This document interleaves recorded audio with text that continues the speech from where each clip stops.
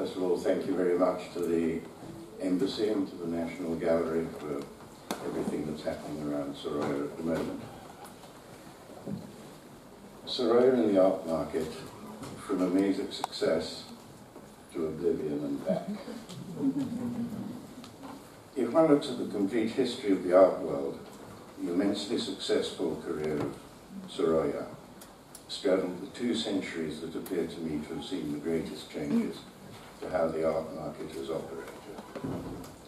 Prior to the 19th century, artists were thought of more as artisans. The masters would accept commissions from their patrons, usually royalty, the aristocracy, and the church.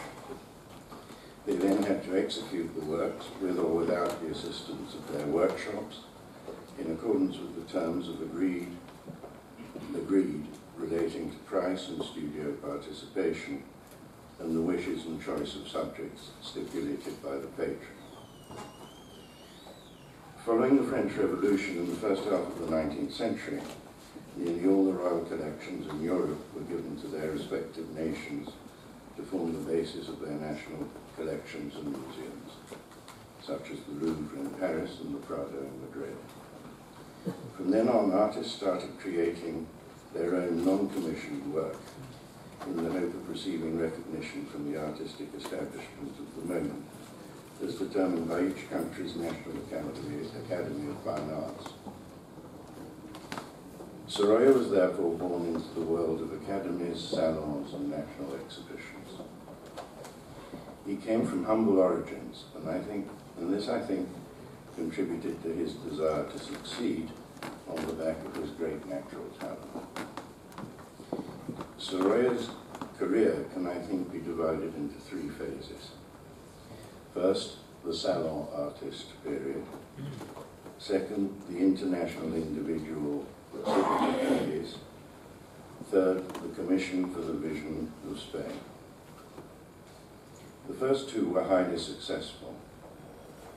The third, I think, not so much. The first phase was based on large paintings of historical and social subjects as required by the salons and academy.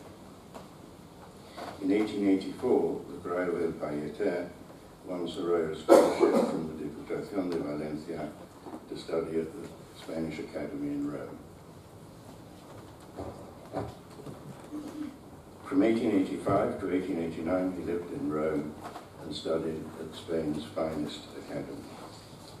After completing his studies, he went on to win many prizes at the national exhibitions and salons in Madrid, Paris, Munich, Vienna, Venice, and Chicago. In 1895, he won the first gold medal with return from fishing at the Salon des Artistes Français. It was acquired by the French government from the Musée du Luxembourg and is now in the Musée d'Orsay in Paris. In 1897, Sewing the Sale won a gold medal at the Internationale Kunstausstellung in Munich, and in 1900 it formed part of the group of paintings that won him the Grand Prix at the Exposition Universelle in Paris. In 1905, he presented it at the 6th Venice Biennale, where it was required for the Capri-Sarraut Museum for 10,000 francs.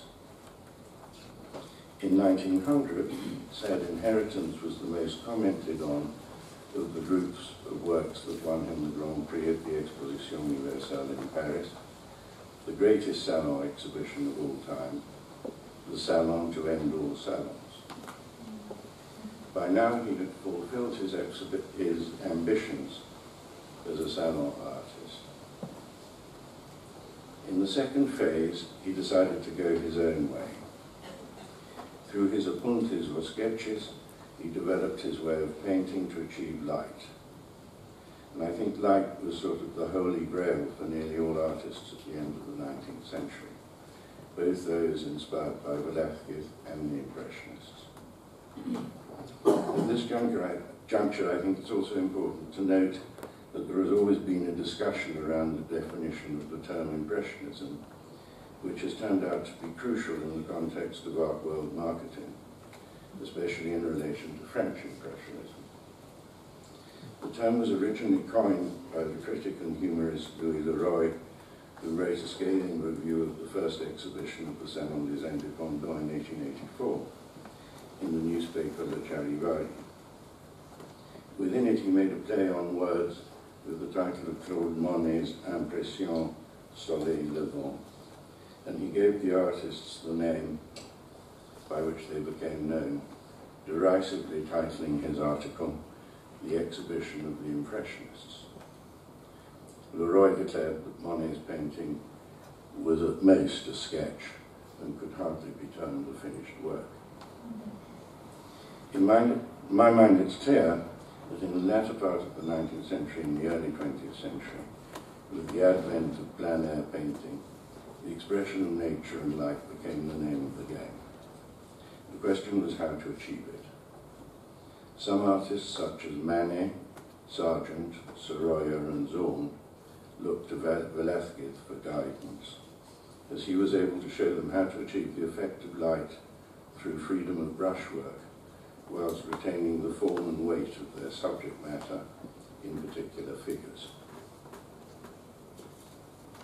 Hence, Velázquez is seen by some historians as the father of Impressionism, whilst others maintain that it is the disintegration of form in order to create light as practiced by Monet, Pissarro, Sisley, and others, which was then further developed by the Pointillists Seurat and Signac, that is the essence of Impressionism.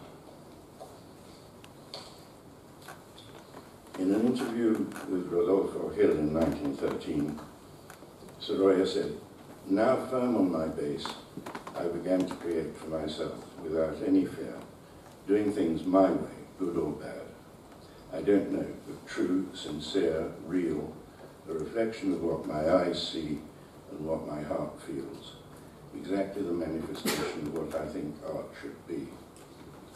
This did not happen suddenly, and finally I achieved it, resolved, and in all its fullness, in the oxen beaching the boat of my afternoon sun from 1903.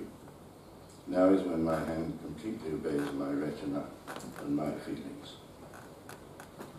He was now ready to enter the 20th century art market, the world of commercial galleries, dealers, critics, and one-man shows.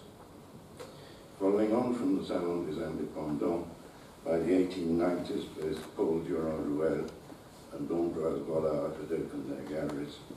They exhibited artists such as Monet, Pissarro, Cézanne, and Gauguin, and in 1901, Vollard was already exhibiting Picasso. Works like this, together with his portraits, were to be the core of his one-man shows. The first was at the Georges Petit Gallery in Paris in 1906. Clearly, he was well aware of how the new art market was working and of Paris's position in it. It was received to great critical acclaim. Camille Mauclair, chief historian and apologist of the French Impressionists, wrote, "Artists of France, I beg you to visit this exhibition, where you will learn all the lessons of plein air, line, colour, impasto, and originality."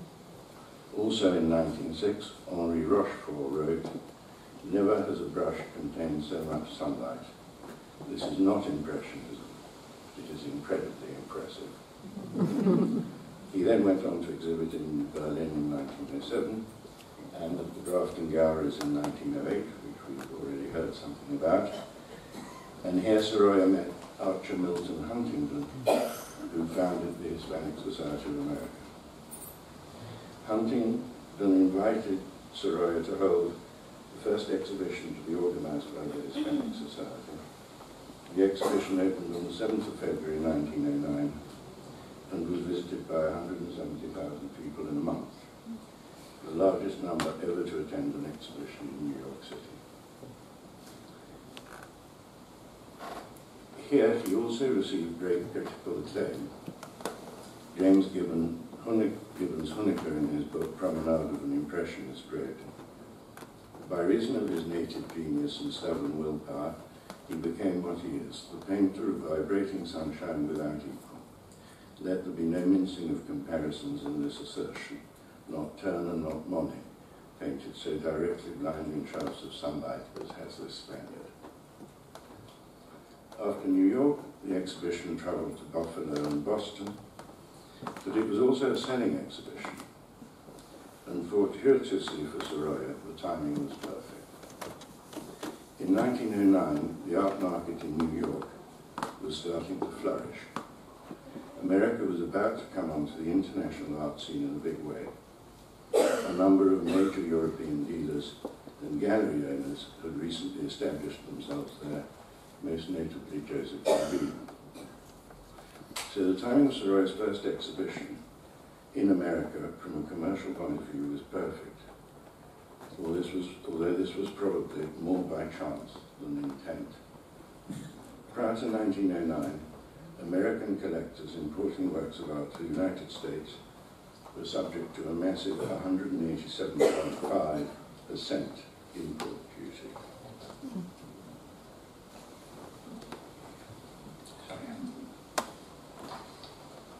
As reported in the following editorial published in the Boston Globe in 1908, when the duties of $150,000 on the old masters valued at $80,000 have been paid, it may perhaps dawn on Mrs. J.L. Gardner how grievously she has offended against this great and glorious republic in trying to import works of art. The law of this republic is very strict with all misguided persons who dare to bring to this land paintings or statuary or valuable works of research. What these persons should do, if they wish to be favourably regarded by the law, is import dogs. A snarling, glare-eyed bulldog of uncertain walk and disagreeable temper, valued at $10,000, can be imported free of duty. An obese, ungainly and repulsive dachshund with a value of $5,000 can also be imported free of duty. It is expected that all good and wealthy citizens will spend their money decorating the land of the free with high art of this variety. And if their dogs are pedigreed, no duties will be charged. But any millionaire who tries to import works by Titian, Rubens or Turner is lucky if he escapes jail. All of which proves us to be a logical, reasonable and highly intelligent nation. The removal of these duties in 1908 started the ball rolling that was to change the whole structure of the art market over the course of the 20th century. In total, 195 works were sold, and Sorolla went home with $181,760, a massive amount of money in his pocket. This was a major tipping point in his career. This allowed him to build his new house and studio in Madrid, now the Sorolla Museum, and by now he had a relationship with the Spanish royal family. In 1907, he had painted this plein air portrait of King Alfonso XIII. From 1910, he and his family spent the summers in San Sebastian and Biarritz, when he turned to the more elegant side of society for his subjects. In 1911, he exhibited at the Art Institute of Chicago and the City Art Museum of St. Louis under the auspices of the Hispanic Society. In Chicago, the exhibition received more than 100,000 visitors in a month, and sales exceeded another $80,000. At this time, he also became the most sought-after portrait painter in America, painting amongst others President Taft and Louis Comfort Tiffany, which enabled him to show that he could also capture the special light of Long Island Sound, as well as that of all the different regions of Spain. Thus, phase 2 ended on a big high. The third phase starts when Huntington decided to commission Vision of Spain, a mural 70 meters long and 3.5 meters high, to be the centerpiece of the Hispanic Society of America, and offered him $150,000. Initially, he was reluctant and daunted by the size of the task, but eventually he succumbed to the temptation of the fee and his feelings of loyalty to his great patron, who had made it possible for him to live the American dream without having to move to America. It took him 7 years to complete, always painting on location. In the summer of 1916, he took his only respite and returned to his native Valencia, where he produced some of his best paintings of his whole career. He finished the last panel of Vision of Spain, the Tunic at Giamonte, on the 29th of June 1919. Within a year, on the 17th of June 1920, he had a major stroke whilst painting in his garden. It left him paralyzed and unable to paint. He was 57.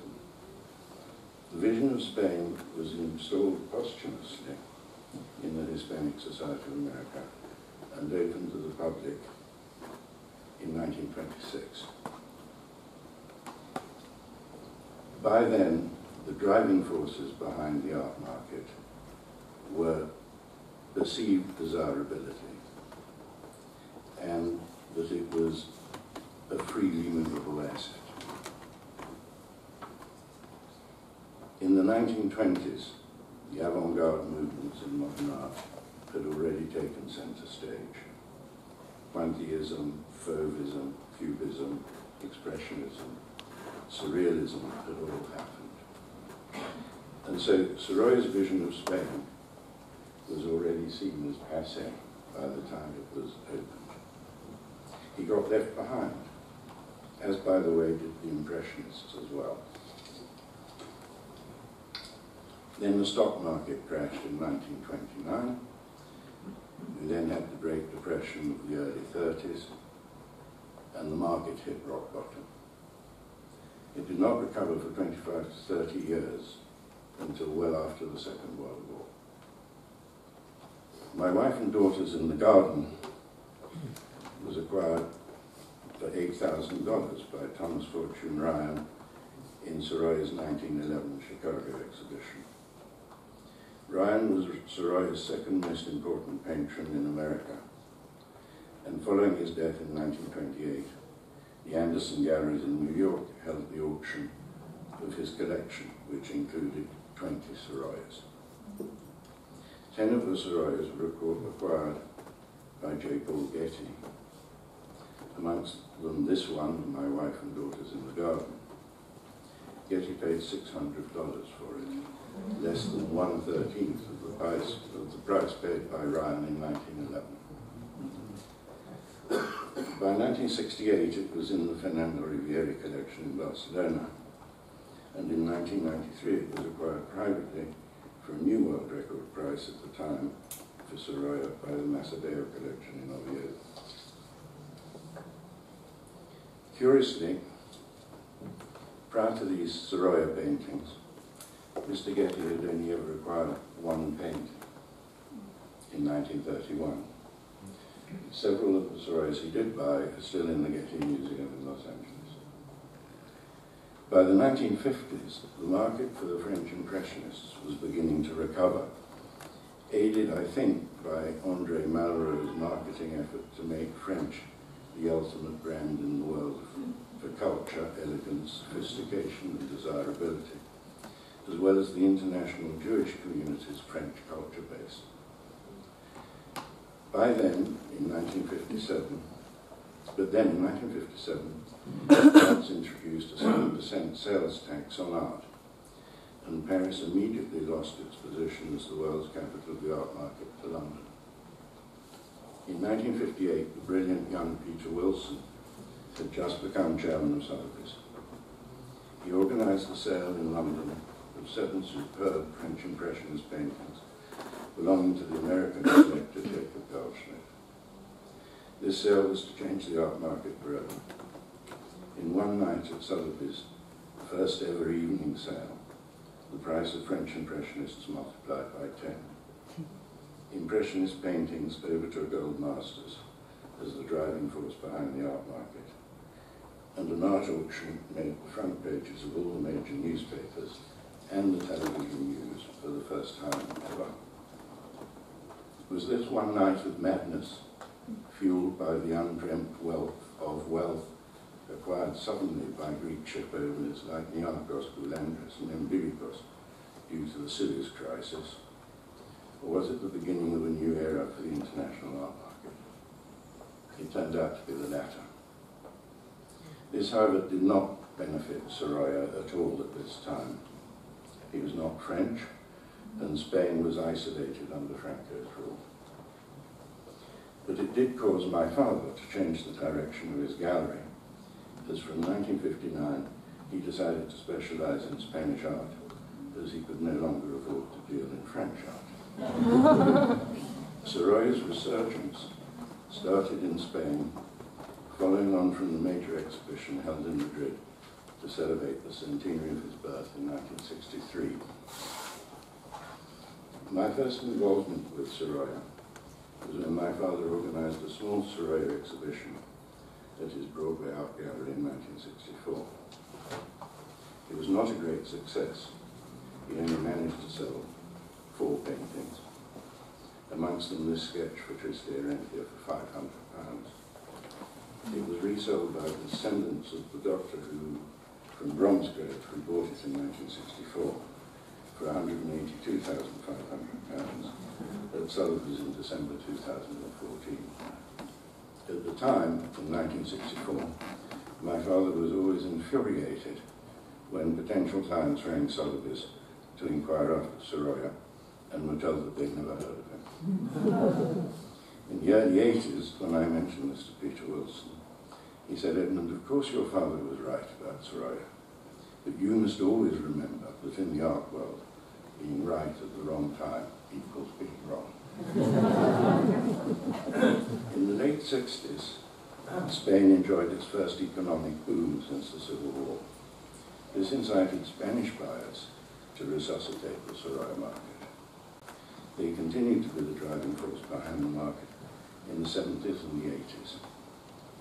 It should also be noted that this coincided with a moment when most of the Sorollas bought by Americans in his 1909 and 1911 exhibitions had been left or donated to American museums, who had relegated them to storage and were willing to deacquisition. This painting was bought by Henry Huntington, Archer's cousin, in 1909 for $5,000, and was later acquired by a Spanish collector in the 1960s, and then by Pedro Macedeo.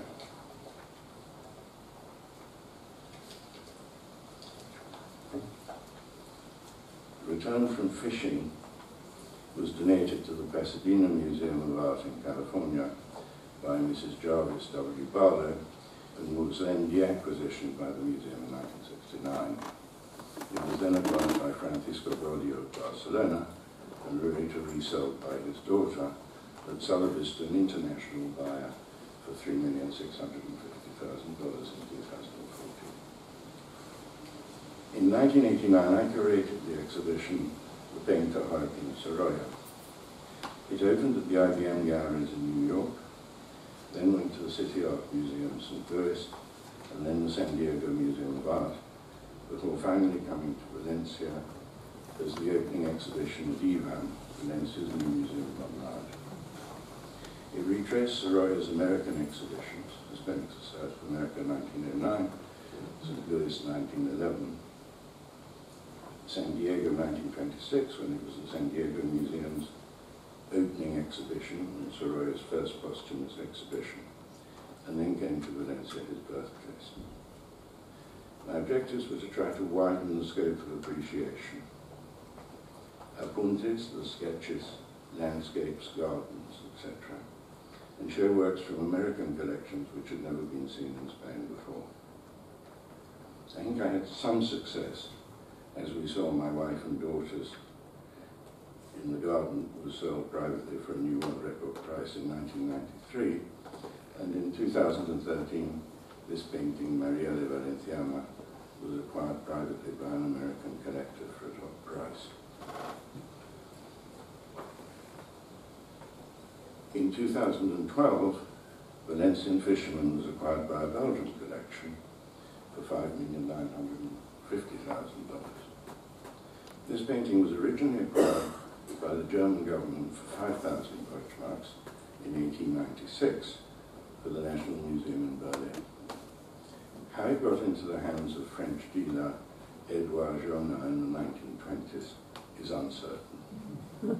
He then sold it to the Infante Don Alfonso de Bourbon, and later it was acquired by Dr. Alfonso Ferrer of Valencia, whose descendants consigned it to auction in 2012.